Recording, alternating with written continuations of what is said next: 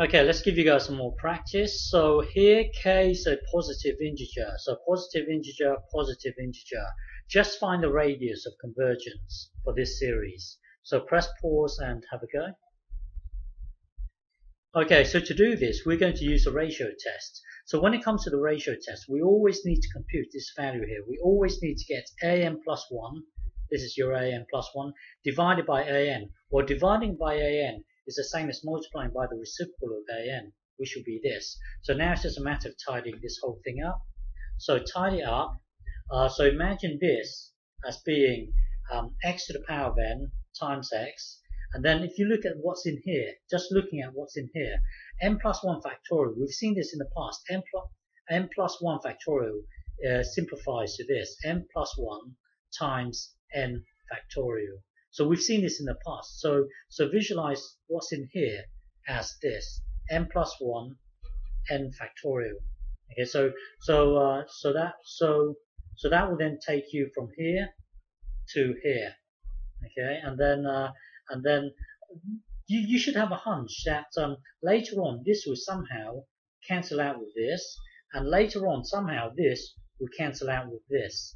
But for the time being, let's just imagine this as being n plus 1 times n factorial, and then now that will then take you to here. So once you're here, this thing will cancel out with this thing. So these two will go away, and let me think. Sorry, and then remember, if I were to give you a plus b to the power of k, that would be a to the power of k times b to the power of k. So that's like you doing this. So that would then be n plus 1 to the power of k, n factorial to the power of k, and then you've got your x here, and then this thing is here. This remains the same, and this is this. So now, hang on. So now let me think. Now what?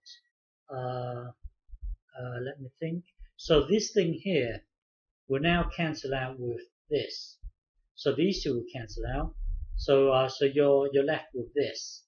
So now you should have a hunch. You should have a hunch that this might somehow cancel out with this. But first, we need to understand what's going on here. What does it mean to have kn plus k factorial, where n is heading towards infinity and k is a constant? So we are trying to understand this. So when something's complicated, make it simpler. So let's k be 3. So this is your 3 here. Just try and understand what's going on. So we are trying to understand this. So put something simple in here. So when you have k as being 3, so 3n plus 3 factorial means 3n plus 3 times this thing here times this thing here. So you can see that it goes down by 1 each time, and then the rest will be 3n factorial. Yeah, the rest will be 3n factorial. Hang on, I think I need brackets here. So let me think. Yeah, I do need brackets here. So I should have brackets here. And then now that we've understood this, so now let's try and understand what happens when you have, for a general case of k n plus k factorial. So here we are counting down, but then rather than counting down, I'm going to count from here onwards, here like this. So it would be kn plus 1, kn plus 2, kn plus 3, up to all the way to k, and then so this bit here is similar to this thing here. You might have to press pause and think about this. You are trying to understand this bit here. So try and put something simple. When you put a number 3 and a 3 in here, it will lead you to this. So you've got your highest term here, and then it goes down by 1, goes down by 1, and then by the time it gets to 1, then you have 3n factorial. So now put for a general case of k and k.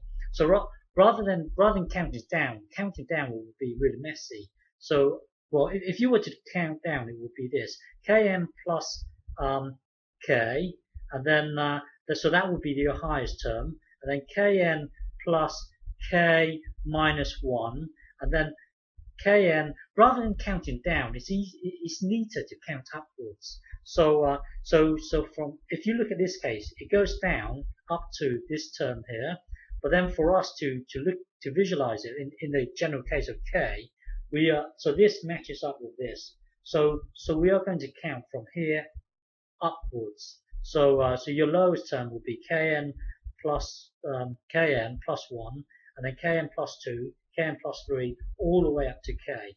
So that will then give you this, and I will continue in the next video. Well, if you don't understand this, I've explained it badly, but press pause and really think about this. This thing here thus become this. Okay, I've explained it badly, but think about it for yourself. Okay, I will continue in the next video.